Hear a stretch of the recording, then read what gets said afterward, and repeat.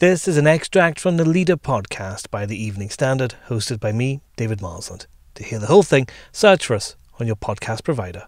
You must buy a ticket before you get on one of our trains.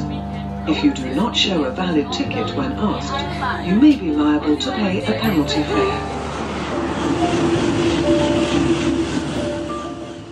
The Office of Rail and Road says the number of passenger journeys by train fell by 51 million during lockdown. Its next set of figures won't come out until October. They're likely to see a rise, but not to pre-pandemic levels. The government's trying to encourage commuters to get back to offices, so city centres like London's don't face economic ruin. And while all this is happening, it's been decided to put rail fares up by 1.6%. That's a rise of about £80 for a Brighton to London season ticket, which will cost £5,060. Our editorial column says it's bad timing. In normal times, according to the formula set by the government, this figure would be applied to lift the price of tickets from the start of January. The logic in the past, which this newspaper has endorsed, is that the additional money should be used to help pay for improved services. But the advent of coronavirus and the reluctance of many to get back on trains and the tube means that the situation this time is entirely different. Ministers should forget about applying the usual annual fares hike and work with train companies to achieve the universal provision of part-time season tickets that allow people to benefit from discounts if they travel in only a few days each week or month. But if more government investment is needed, that must come too.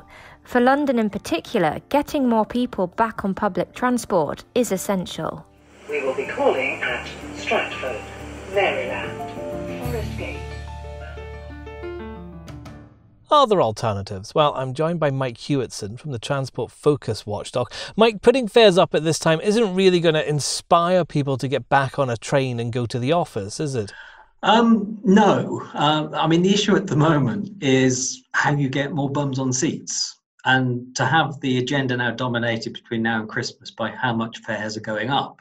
Fares going up puts people off trains, not gets people on trains. So it's so much better if the debate now was about new fares, new products, designed to fill up those empty seats, designed to be more attractive to people who aren't going to be 5-day-a-week commuters anymore, rather than, can we have some more money, please? Other alternatives to this, did train fares have to go up? No, clearly, like any business, it's got some flexibility. It's got to meet its costs. And as a taxpayer, as well as a fare payer, I can understand the arguments from government about their pumping billions of pounds to keep rail going during the virus. And good, it was essential to get people to work, key workers, essential journeys and such.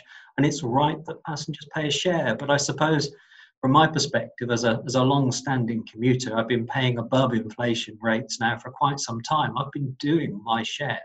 And coronavirus has rather changed the rules. And the priority has to be getting more people back on trains. And that means deals and offers, not fare increases. But like you said, there is a lot of justification for rail rises. It's not like they can discount fares, is it? Well, I think for a lot of people, it's value for money that really counts. If you're someone who's been working from home and you're edging back into this sort of mixed part home working, part office working, you are not going to buy a weekly season ticket. You're not going to throw 3 or 4 days worth of travel in the bin and think you've got a good deal.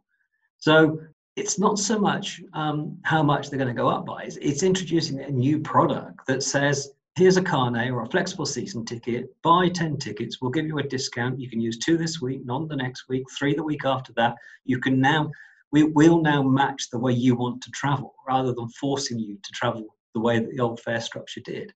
And that represents value for money. Would that be a long-term change, Mike? Is that what you'd expect? Well, I think some train companies have got these already. The carne type concepts are in. C2C, London Southend's got something. Other train companies are looking to bring them in. So I think these could be in quickly. It could certainly be in by Christmas. I think some of the longer term fare reform will take a bit longer. Partly because I think it was in hand anyway, but it's quite hard to know what to base things on. You don't know what the normal level of demand is going to be when we come out a little bit further out of the virus. So it's quite hard to make those long-term decisions. But certainly the immediate challenge is getting more of those commuting seats filled up.